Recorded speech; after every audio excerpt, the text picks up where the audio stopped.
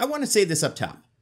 If these movies bring you joy, if you empathize with the characters, if you feel seen by the Snyder DC movies, I am very happy for you, and I'm not trying to take that away from you. Now, I have made my thoughts on Batman v Superman very clear in the past. On my podcast, Mostly Nitpicking, in previous videos, I'm not a fan. But, hey, why bring this up now? Is it because this is late 2020 and for some reason everyone from Marcus at Cosmonaut Variety Hour to Maggie Mayfish to Eric Sophia at Curio has made a video critiquing Batman v Superman or Zack Snyder? Nope. In fact, it's much weirder than that.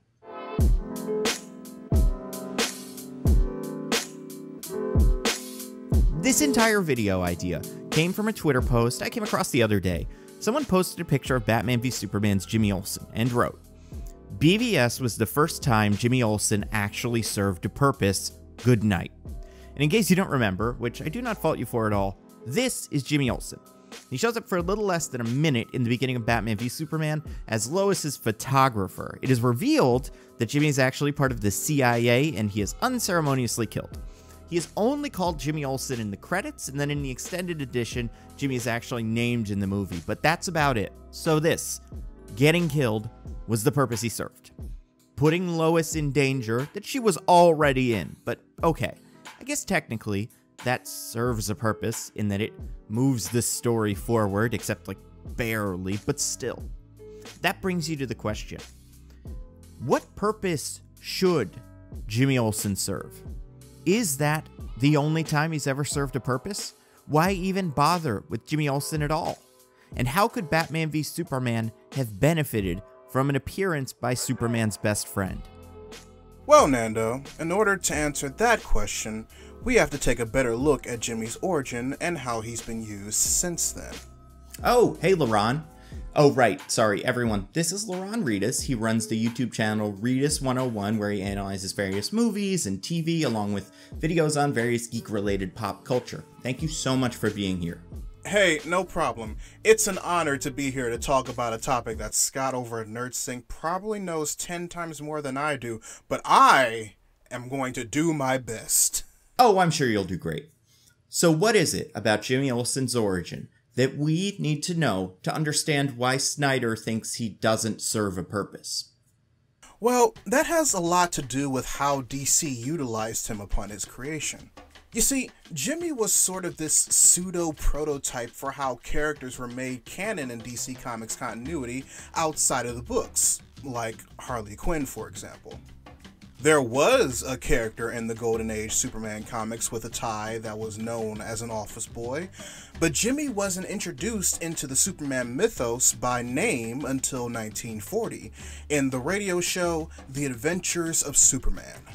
Afterwards, Superman creator Siegel and Schuster started incorporating him into the comics back when they were working on the book, and the rest is history.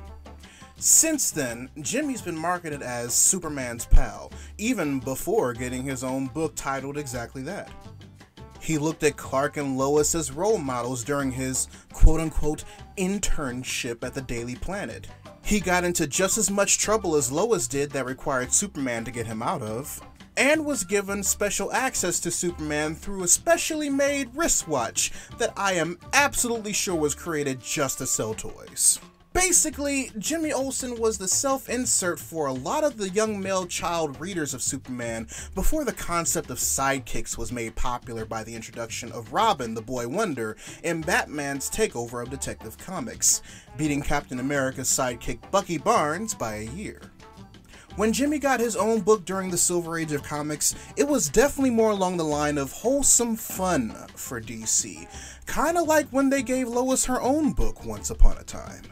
Jimmy got into various hijinks, both involving and not involving Superman's presence, a lot of them involving gorillas, for some strange reason. That nowadays would remind a lot of us who grew up on old school Cartoon Network or Boomerang of plots they would use for Jabberjaw or Josie and the Pussycats. And it's because of this, and the fact that Jimmy would need saving just as much as Lois would in the stories of the previous era, a lot of people, Zack Snyder included, kinda only see Jimmy as this character that doesn't really factor that much into Superman's core essence. Not even Richard Donner's classic Superman the movie, or the other sequels and spin-offs following that feature Jimmy Olsen, do him justice in that regard. Not only is he pictured as someone who constantly needs saving, but the fact that Perry and Lois treated him like this cute but annoying stray dog that followed them home that won't stop barking didn't really help. Now, originally, I just chalked up the quote-unquote reconstruction of Olsen's cameo in the beginning of Dawn of Justice as something that was left over from David Goyer's original script. You know, before Ben Affleck negotiated Chris Terrio to come on board and try and make it better. And as the scene after the Senate hearing when Superman states that he didn't see the bomb in the wheelchair because he chose not to see it has shown us, there's a lot of Goyer that still remained in the screenplay after Terrio took over. But upon also being informed of what Snyder said regarding the use of Olsen, along with considering the era of DC Comics he's actually a fan of, it kinda makes sense that all Zack could see from Jimmy's character were the aspects of him being too bright-eyed and bushy-tailed to find a place for him in Dawn of Justice as it currently exists. It's a bit sad that he couldn't see a better way of using Jimmy when there are just so many good examples out there. Like Superman Returns, for instance. Alright, I'ma head out. Wait, Laron, where are you going? Listen, Nando, I've covered so much regarding that living embodiment of a temper tantrum director that I'm just about singered out at this point. Just like the rest of Hollywood. So, I completely get that. I totally understand. Bryan Singer seems like a real bad dude, but just hear me out this time. There's a very good point here that kind of plays into what you were saying about how to use Jimmy Olsen the right way. You have 62 seconds. That's all I need. Alright. Now, Superman Returns has its problems, but the more distance I have from it, the more I appreciate it. I believe Superman Returns not only understood what makes Clark, Lois, and Lex tick, but it also understood the small stuff. In Superman Returns, Clark Kent has been away from Earth on a mission to find what he believes may be Krypton, but he's ultimately unsuccessful because Krypton was indeed destroyed, so Clark returns to Earth and is forced to go back to work at the Daily Planet. During his introduction, Clark is pushed around, politely trying to get through a rude crowd of metropolitans, and he's a little bummed. But then he sees Jimmy Olsen, and in this moment, Clark sees a friendly face. And Clark smiles. In this moment, Jimmy Olsen serves more of a purpose than CIA Jimmy ever did. He is a friend. Clark is not alone. Especially after learning that he is alone in the galaxy. As a Kryptonian, he still has friends on Earth. That's what Jimmy is for. It's always what Jimmy is for. Okay, I see what you mean. Oh wow, in 62 seconds exactly. Good job. Oh, thank you so much. And thank you for your Jimmy input. Catch you later for the thing. Yes. Yes, of course. The thing. I'll see you then. The Thing is another video which you should absolutely check out on LaRon's channel after this, which I happen to appear in. I think the death of Jimmy Olsen did serve a purpose, honestly. 5 minutes into the movie, you knew that this movie didn't really get Superman. Because if this is the most interesting thing you can do with Jimmy Olsen, you've already lost. And if you are not going to do the most interesting thing in your movie, why even bother?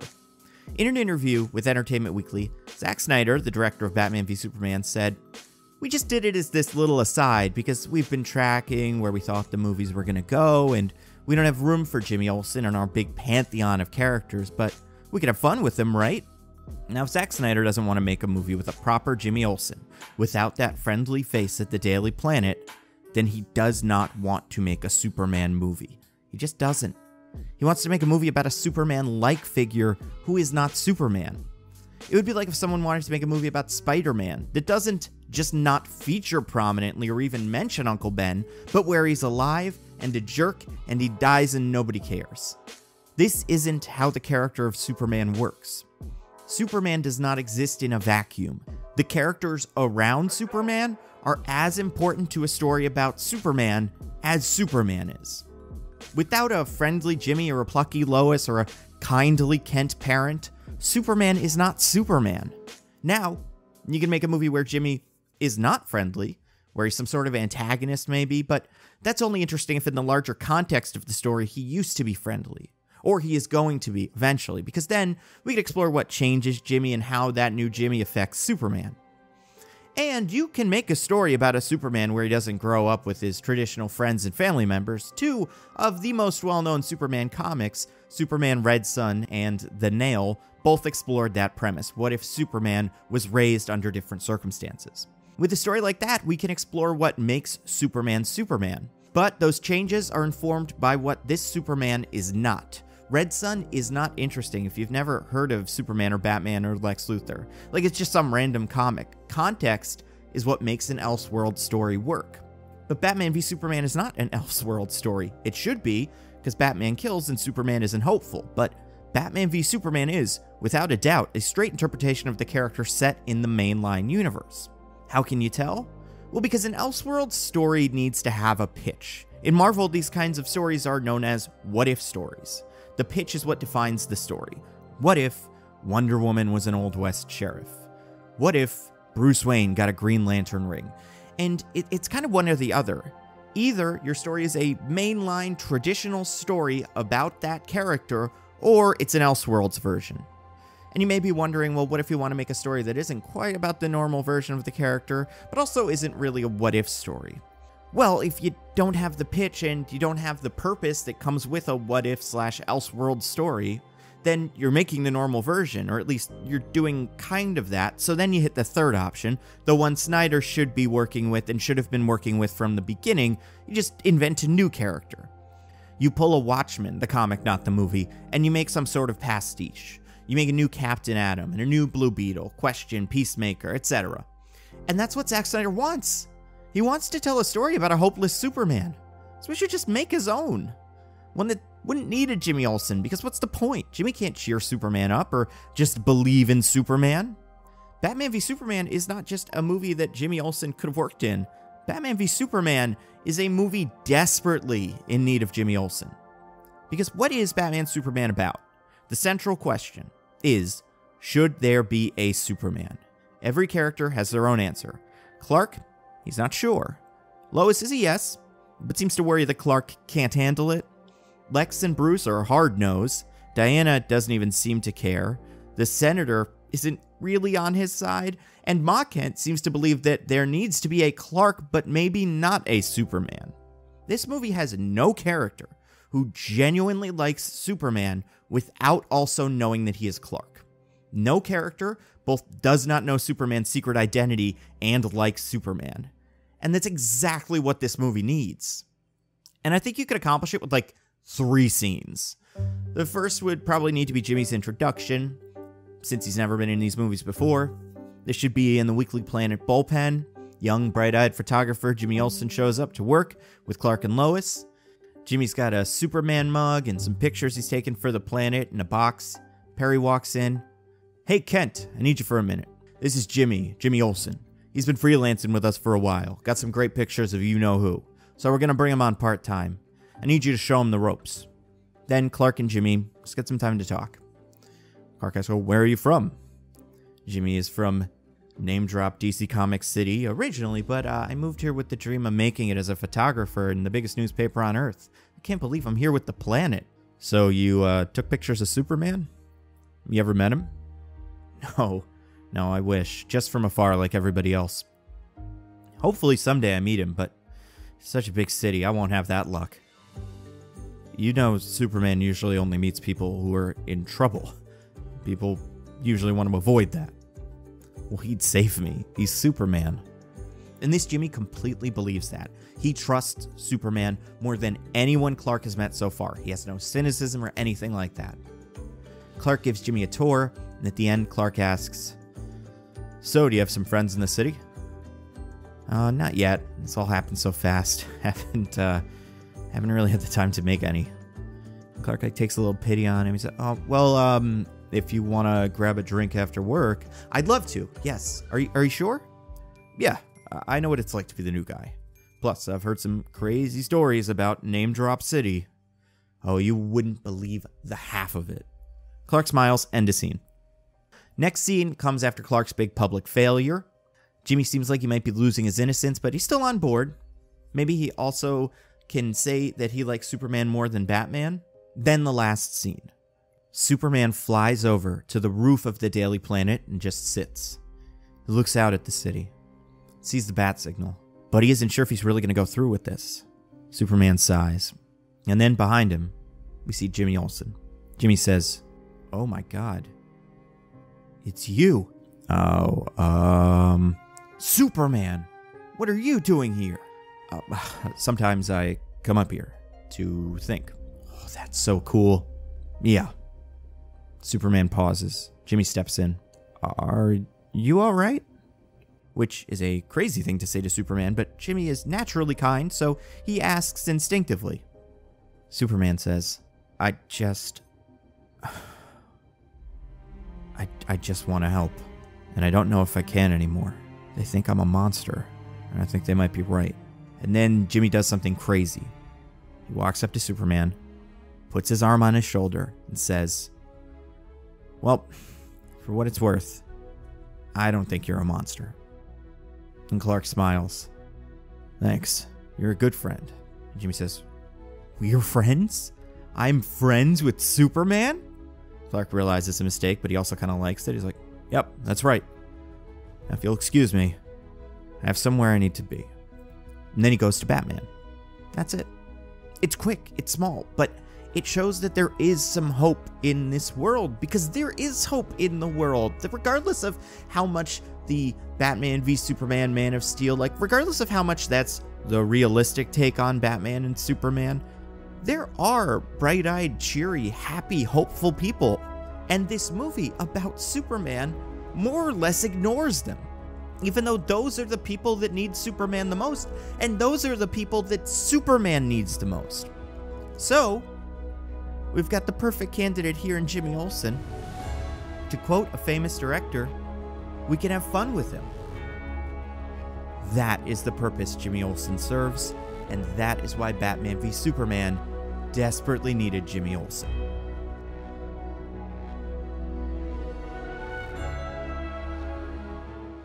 Oh, and one more thing, and this is a new thing. So in the past, I've talked about this video's sponsor, Skillshare, an online learning community that offers membership with meaning.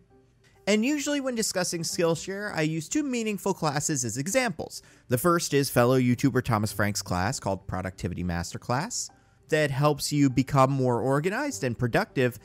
The other one is a class by someone named Jordy Vanderput, also a YouTuber. And the class is called Video Editing with Adobe Premiere Pro for Beginners.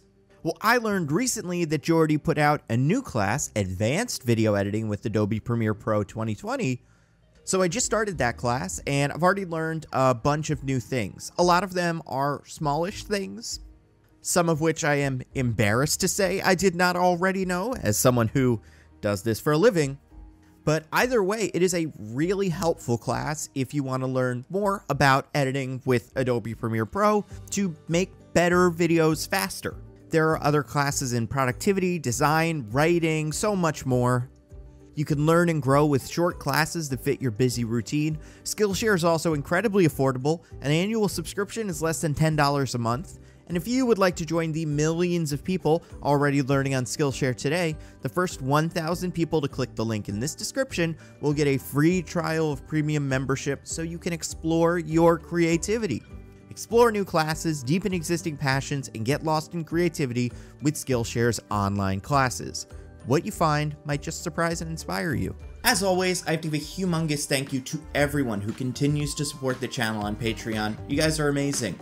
Also, gonna give a big thanks to Laron from Redis 101. Go check out his channel. I have the link and his Twitter information and everything in the video description. I'm also in a video on his channel where we talk about how Civil War could have been more of like a Captain America 3 and less of an Avengers 2.5. It's a really interesting video. We had this really cool 3-hour-long conversation where we were just discussing Zemo and what Captain America means in the Marvel Cinematic Universe, and then we kind of distilled that into one pitch for a different Captain America 3, which it's a lot of fun. Definitely worth looking at. That's on his channel, links below.